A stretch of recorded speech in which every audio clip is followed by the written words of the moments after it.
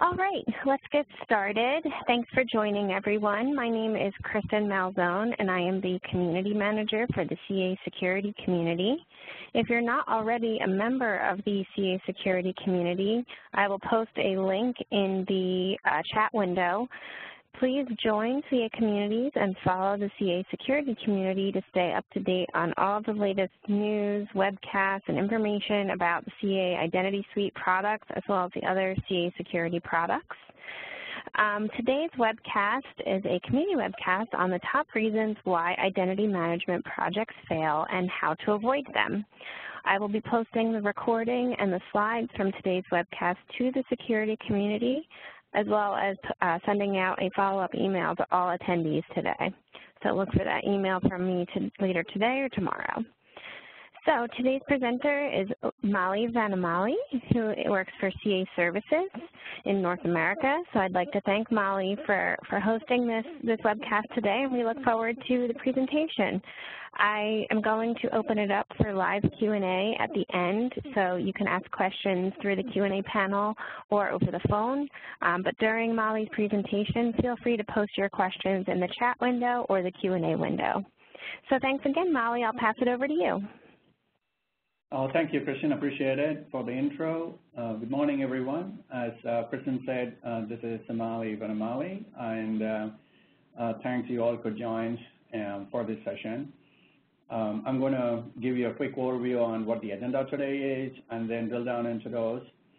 As Kristen said, feel free to send in your Q&A through the Q&A panel, and I will keep addressing them if there are specific bullet points as I walk through the presentation, and we will take a few other questions at the end of the session, or any additional clarification that you may need. So the primary, the identity management project, fails for a number of different reasons, but there are key triggers that kind of, alluding to those failures, and I'm listing, a few of them down here in terms of what are those.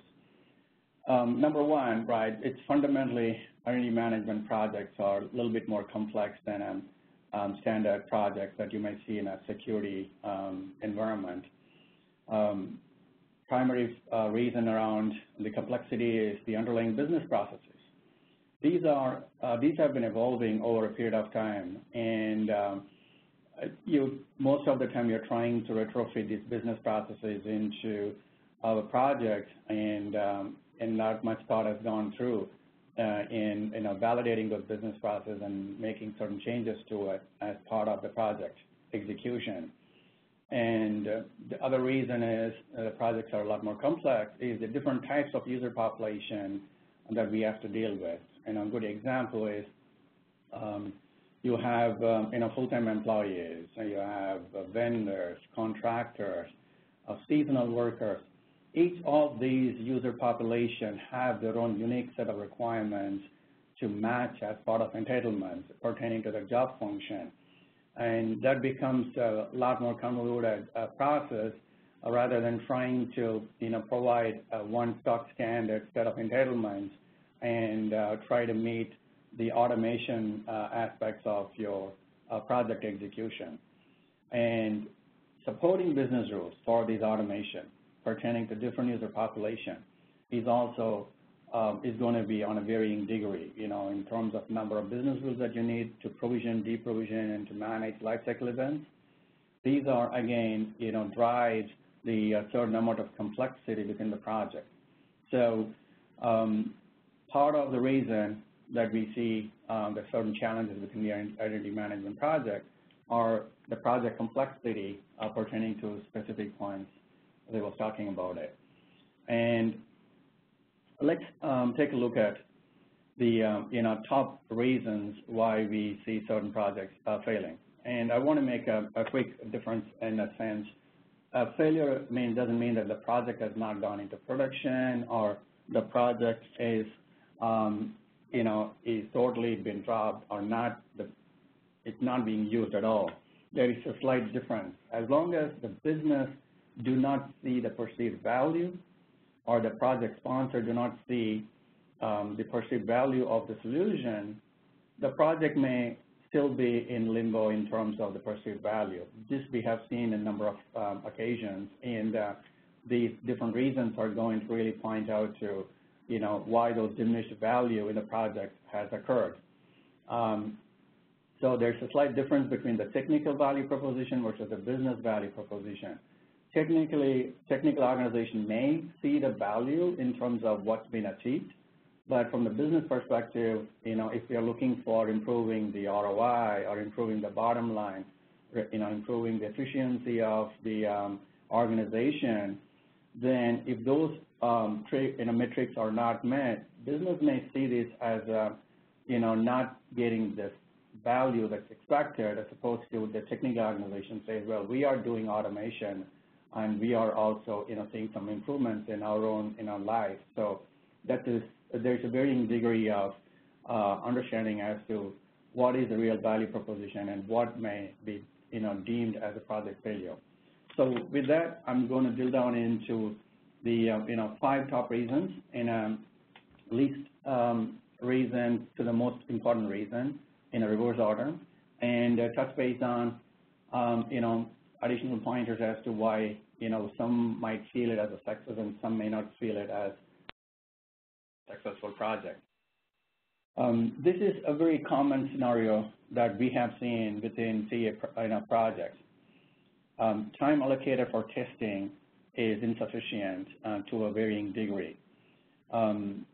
Fundamentally, testing can take from 3 weeks to purely a functional testing, use case testing, to a lot more in-depth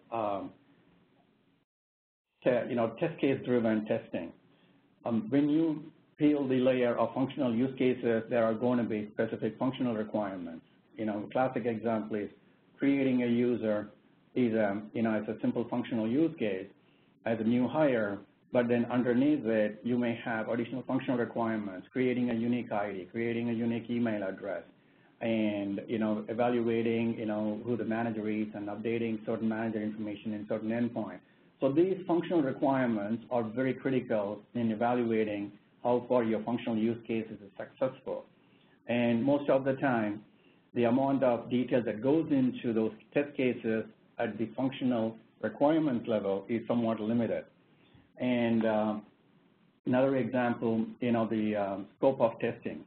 How much do we, test, and how often we, understand the testing component is, is complete. Another good example is, in a modify user, where you might see a user data getting updated, as part of certain modify operation coming in. But if there are within the HR feed, you have action and reason code, where somebody is going on an LOA, or somebody is going on a maternity leave, or somebody is on a legal hold after their termination, may still be a modify user without a termination flag being on, or it could be a termination flag without legal hold is on. These nuances within the data set may impact in terms of how much amount of testing you need to do to evaluate these individual components. And another, common problem that we see here is the, the type of data that is being created for testing. It's a varying degree. Some people take real production data, obfuscate certain personal information, and change the user IDs and names, but retain the core life cycle events as much as possible to validate these test cases. And some people go down the path of, creating a mock data altogether, at the functional requirement, at the functional use case level, but then forgetting about these nuances that you need to take care of it at the business rule level. So, there's a balancing act that needs to be exercised, and how much testing that you need to allocate or time you need to allocate for the testing. Testing shouldn't become an afterthought, and we should not discover certain scenarios after going into production to say, oops, what, we didn't cover this specific scenario that we are seeing it for the first time. That shouldn't be the case. So in an ideal scenario, the testing team should get involved right from the get-go, either from the requirements or at least from the design phase, understand the specific functional requirements, and then put together the set of test cases that's needed at the functional requirements level rather than at the functional use case level. And this is another common problem that we kind of try to come across, right, where organizations are strapped with budget, and they don't really have resources to take care of certain things on as part of the project, sharing the burden. And then they have their organizations try to do a lot of stuff and with less either in resources or funding. One of the common things that we come across is the challenge around overloading the requirements. And this is fundamentally critical when it comes to the scope of the project. And the projects are typically, identity management projects are not like a single, one-off thing. That's very important to remember. It is, it's a program. And a program may have multiple projects, or a project, you can call it as a project with multiple phases. You can even, strip the phases into releases. And you can go a little bit more agile about showing, time to value to the business, to say that rather than waiting for this complete project to finish with all the functionalities available over, 9 to 18 months period, rather I can target low-hanging fruit, some specific use cases, and alleviate certain, auditing requirements or certain key business pain points in terms of deprovisioning, provisioning, whatever it may be, and, strip the project into smaller chunks, and, and don't worry about the end date being aggressive. Of course, you can meet the end date as long as, we are able to prioritize the functional use cases and the requirements, and provide that time to value roadmap, and see how you can deploy certain functionalities and capabilities over a period of time is going to be critical for the success of the project. Another common one that we come across is to not doing a complete functional requirement analysis. As I said, identity management project is, can get very, complex, and how much of the functional requirements are understood and how much of this has been documented during the requirement phase is going to be critical to the proper design and the development effort that goes with the implementation process. Functional requirements, again, shouldn't become an afterthought. Classic example of functional requirements, we talked about, new hire, rehire, what happens in a rehire scenario. And if you're looking at a transfer, what happens in a transfer, and if there are action and reason code would impact the aspect of the business rule that goes with it, then these functional requirements needs to be documented and the proper design is in place to support them. And another big challenge that we see, most of the common IDM projects are either related to migrating from a COTS solution in a homegrown solution. A COTS being migrating from another competitive vendor, or a particular product that you had that's not really meeting your new business requirements or changing business theme, and you're adopting a new solution.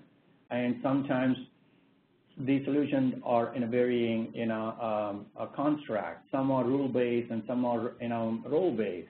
So when you are trying to migrate from some of these complex situations, there are components that you need to take into consideration. And in particular, if you're migrating a massive solution like a homegrown solution where, ad hoc scripts and homegrown request systems, try to have a coexistence strategy. To the very first point, overloading the requirements, right?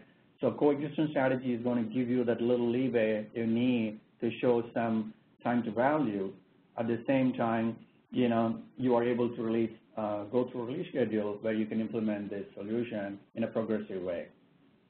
So there are some key considerations that you need to take into account as part of scoping this, the project itself.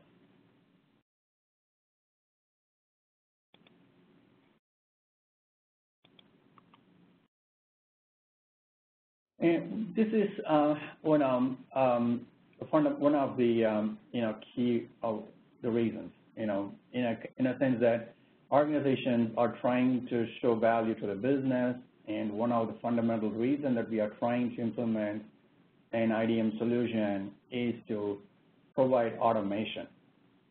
And automation can be defined in different degree of levels as to, creating a user in a given endpoint and dropping the accounts, but to, providing appropriate entitlement that goes with that user creation process. Sometimes organizations, I've seen this, right? One particular organization, they said, hey, we are only going to do, new hire, rehire scenario for automation, and we will do termination. We're going to hold on to all transfers or any other modification of the user are going to be performed manually. And the challenge here is the so-called perceived value of automation is lost. Business were expecting them to get some ROI, and post-implementation, there were 5, security administration personnel were involved. 2 were let go, 1 was transitioned out to a different job within the organization. So security organization was left with just 2 folks. And they were able to show, hey, we have ROI, right? We saved X amount of dollars from, letting go a few folks. And then from an automation perspective, all the transfers and the modify operations were still manual. And predominantly within the HR feed, most of the operations that are happening are related to transfers and change in a user, a profile data in terms of that requires manual intervention to take action, like somebody is moving in, somebody is becoming a contractor from an employee, and some of those use cases were not being automated. And the remainder of those 2 security administrators were overwhelmed with the amount of work they have to do, and there were delays being caused again, and the business was asking, I thought we implemented the solution, and what is the outcome? We're not seeing the value here. I think the solution is not meeting our requirements anymore. So there is this lack of understanding as to, what is the real value versus what is the perceived value. So you can't just go with half-hearted measures when it comes to certain amount of automation. And, if there are certain scenarios, at least the level setting where the business should happen to say, what is the real, automation and how this should happen. And another big challenge, right? How much of this we are going to, from an entitlement management perspective, are we going to provide job function specific entitlements through both right role definition, or are we going to just perform basic provisioning and then manage all aspects of entitlement through a self-access request system, so they have to request for it and they have to go through an approval. So there's again a balancing act. So it's important for organization to consider a certain amount of both right role definition that includes job function specific entitlements, and move away from access request systems that are only required for what I would call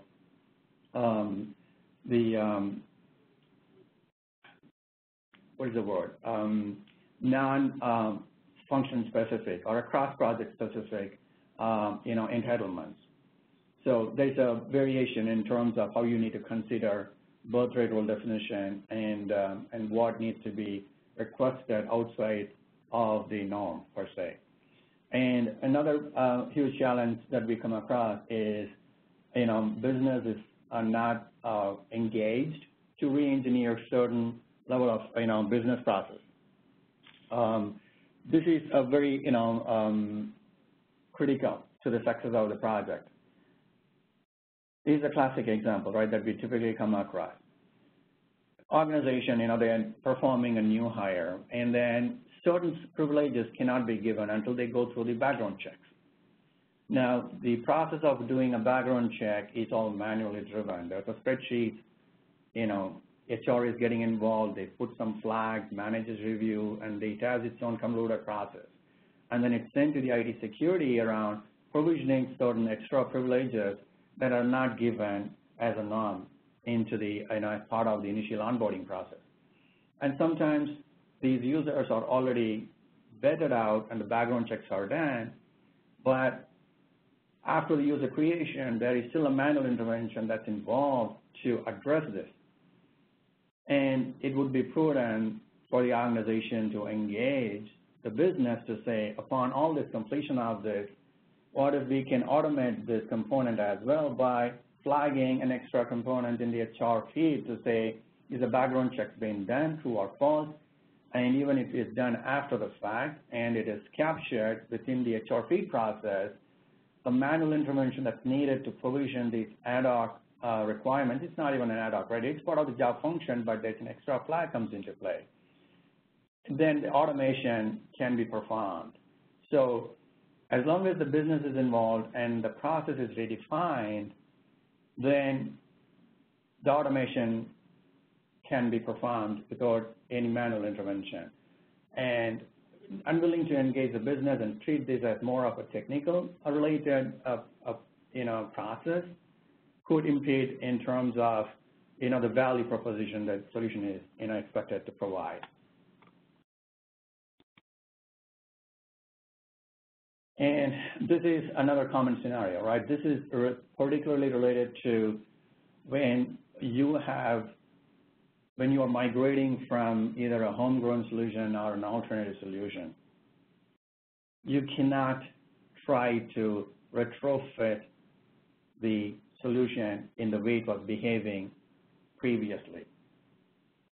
If you have, for example, a role-based IDM system, and you're migrating to a rule-based, or vice versa, rule versus rule, the underlying construct in which your automation should happen is totally different. And I have seen organizations are not able to make that switch from the migration aspect and then trying to provide, the same kind of functionality in the older system by engineering a lot of custom coding. And this is what I call an 80-20 rule. So at least minimum 80% of your core functionality should be driven by the standard out-of-the-box solution. And you can try to extend the solution to advanced configurations, what we call it inside CIDM, as you all know, PX policies, or, very few JavaScripts and codes, that cannot be migrated in the very first instance because you don't have enough time to go through the business process changes that are needed in the first iteration. You try to accommodate certain amounts of advanced customization, advanced configuration, or through custom coding, try to migrate the solution, rather than trying to, fit a square peg in a round hole, and then, further down the road, you may not really see the value of the solution. And in a sense, not just in the very first iteration, as you go through the upgrades and the new releases, migrating the custom coding and the recompilation and the APIs that are not or deprecate or available could, let the solution implode in itself, if not immediately, probably in the future. So proper consideration should be in play when you are, trying to migrate or move away from even a homegrown solution for that matter, because homegrown solutions are loosely put together scripts with a lot of tribal knowledge internally held, and certain times, these things are not captured in full as part of the previous, challenges. Detailed functional requirement needs to be, captured.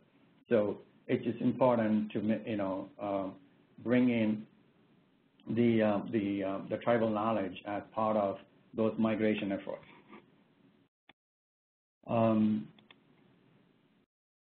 Lack of business involvement, that we talked about it, right? We cannot, IDM as a solution is very, very pervasive.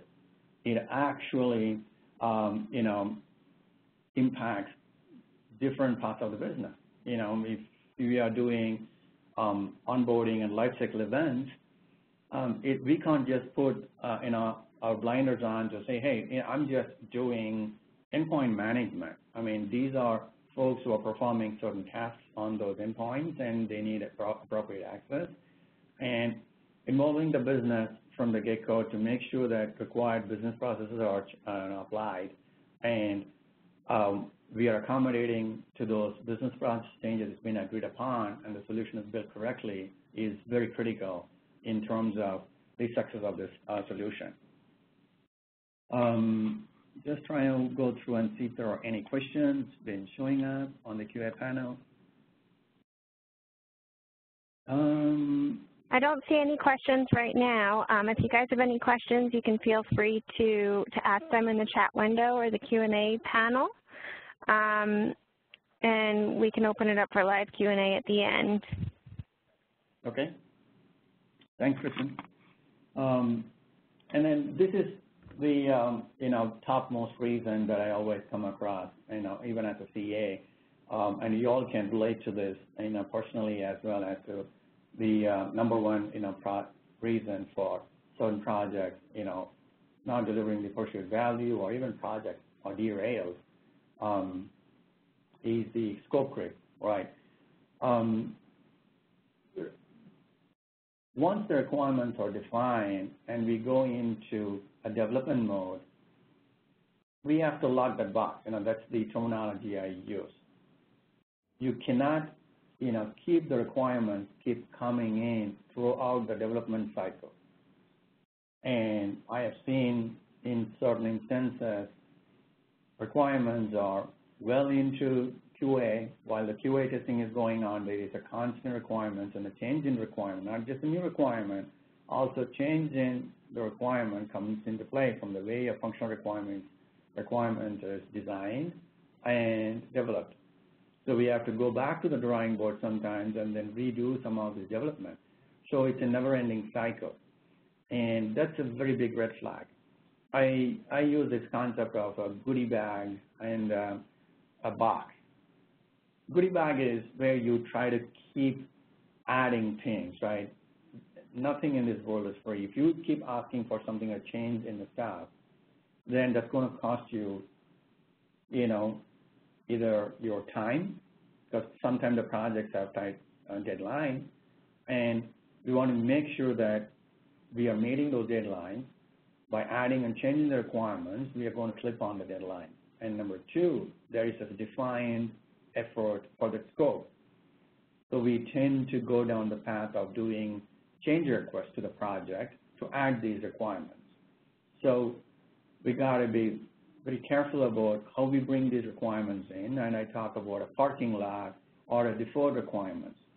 Prioritize them if they are very critical to the success of the project and they are in the critical path of the project, then there should be an appropriate channel need to be in place to go through the project management or a project steering committee on the customer side. Make everyone aware that there are changes to this requirement, and this is going to impact the project, number one, financially, because it's going to cost more. Number two, we are going to flip the dates, and that's going to impact not just, from a development, but then if you are having, a testing team, and these are outsourced testing team, and they have been, targeted to do this testing, then they have to go back to their drawing board and do the new test cases, create the data, and do the regression testing across all the other aspects of the functional use case where the requirement may change. So it is better to avoid any kind of scope creep. And you all can relate to this personally and see how it's, been impacted your own projects in a different ways. And, that needs to be taken into consideration. The other aspect, this is, one of the most common scenarios where the scope creep comes into play. Organization changes.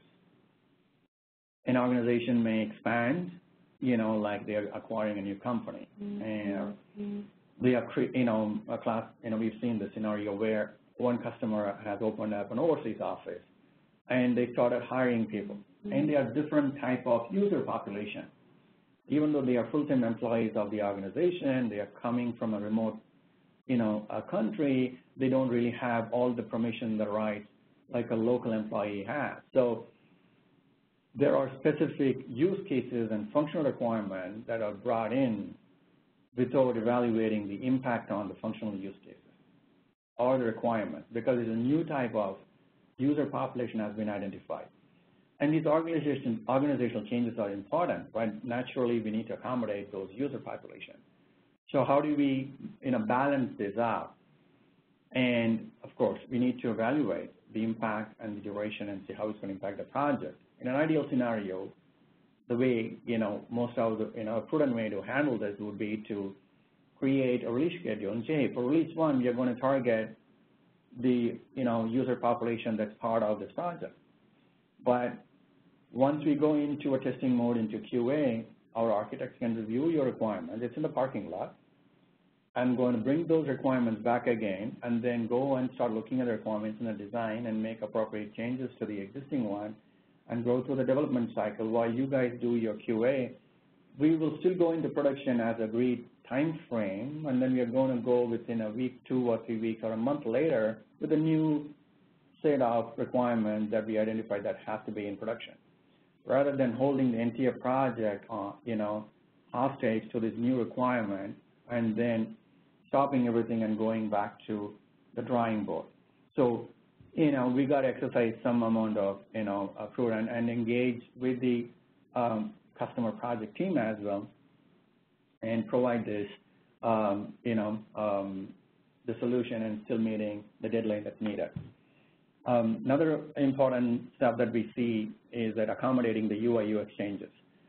So typically, the UAT cycle is when you have the end users coming into play. We have seen, in a scenario where there is a contractor onboarding process that has been driven from a manual or existing homegrown solution to, through our solution.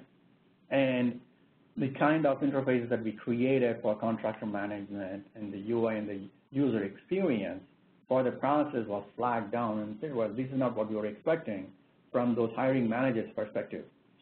So some of these things shouldn't become an afterthought in an ideal scenario. We may have to do some prototypes during the development cycle, engage that end user team as part of those requirements in the design phase itself, and make sure their input is covered up front, not at a later time. And this, again, is another form of scope creep, because either we fumbled in the beginning of not engaging the right set of folks within the the requirements in a design phase, or we never got a sign off on these, even when people were engaged.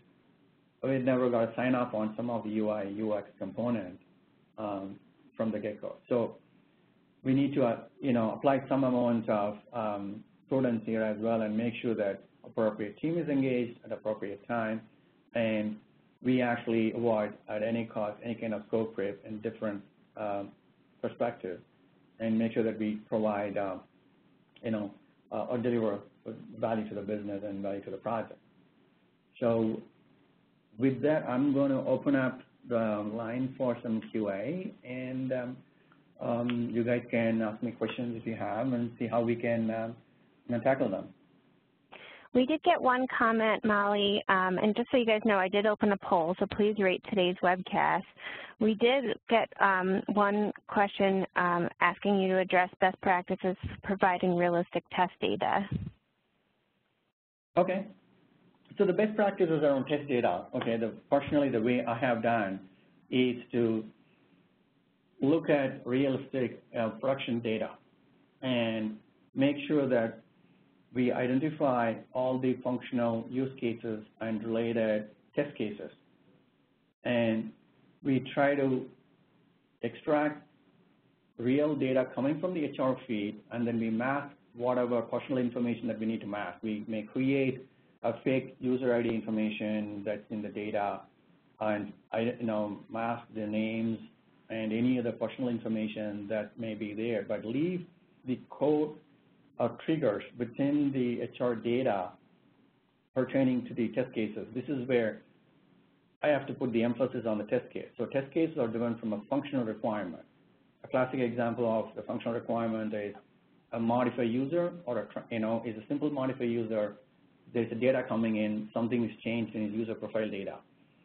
And if you peel that layer, then there are individual attributes. You have your action code that says simply it's a modify operation.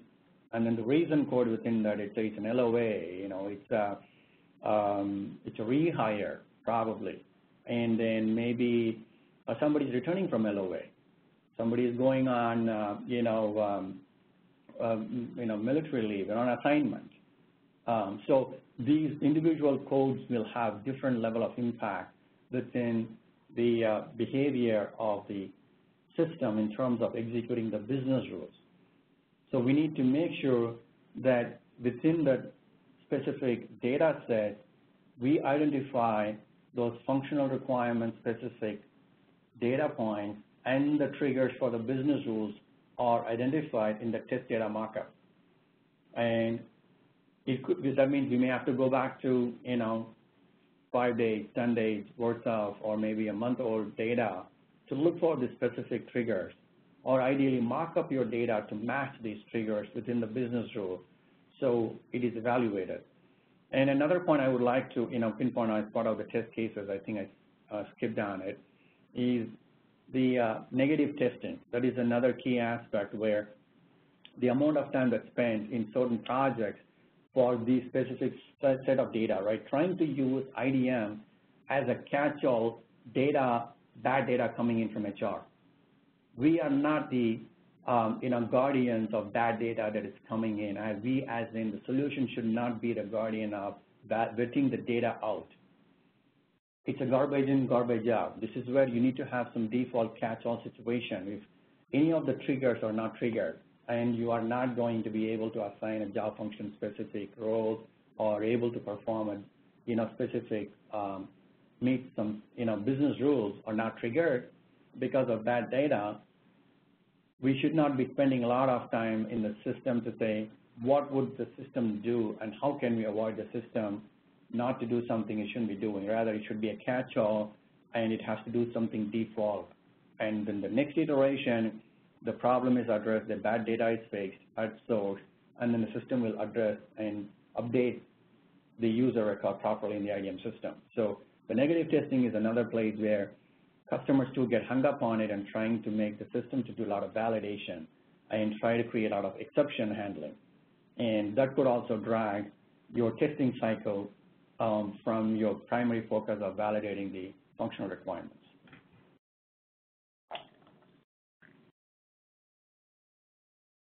All right, great, thank you. I don't see any other questions right now. If anyone has a question, you can enter it in the chat window or the Q&A window. You can also ask a question by hitting #6 or *6 to unmute your line, or you can press the phone icon with the question mark and I can unmute your line for you. So I'll pause for a moment while we wait for any questions.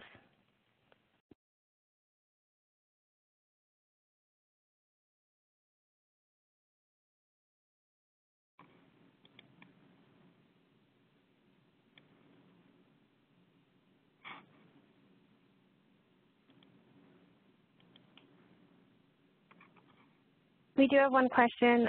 With the assumption that scope and requirements should be fixed, is there ever a scenario where an identity management project would be executed in an agile way? Yes. We are seeing more and more agile projects coming into play for the exact reason that I was mentioning before, time to value. And agile really fits into that executing the project to meet those time to value situation is where you are going to achieve the time to value, because most IDM projects are varying degree could from a 9 months to a 24 months project based on how much of the functional use case and requirements are in play. And we have been very adaptive in terms of delivering this solution in a very agile mode, and I personally was involved in delivering the project in agile mode where it was, we had a very rigid time constraints, and we have to be in production by a certain date. People are going to, lose the funding. There are a lot of other impacts in the project. So as we were doing the development cycle, we finish use cases, and then we will throw it over the fence, migrate them to QA, and the QA team will be testing that specific use case. And while we are still developing the project, for additional use cases, and there are multiple people involved in delivering multiple use cases simultaneously. So we were, it's a hybrid. We kind of define requirements and design upfront, and then the development cycle, we adopted Agile to, be more responsive in terms of addressing the time constraints.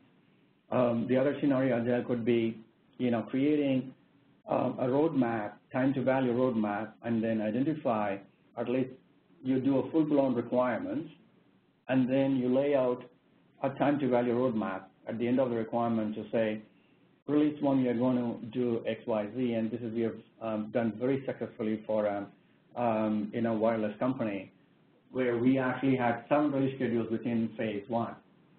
And this is actually, we finished the requirements, and we put together a roadmap for different release schedule, and the design was completed for all release schedule. And then when we went into the development mode, we were start releasing a different user population at different times while there were additional, rules and functionalities being built and delivered as they were going into production. So it was actually release 1 goes to production, and then release 2 simultaneously being developed and tested and going into production. So yes, we see Agile being in play in lot more in recent times in a lot of projects.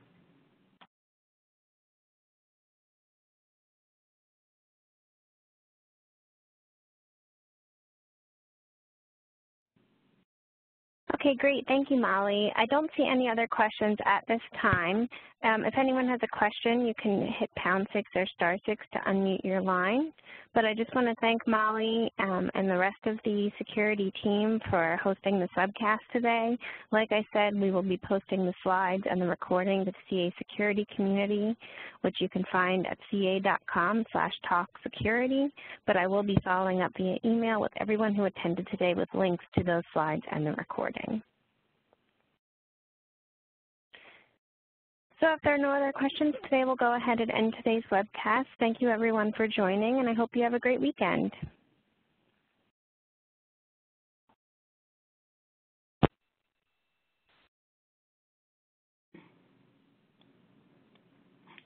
Thanks, Christian. Thanks, Molly.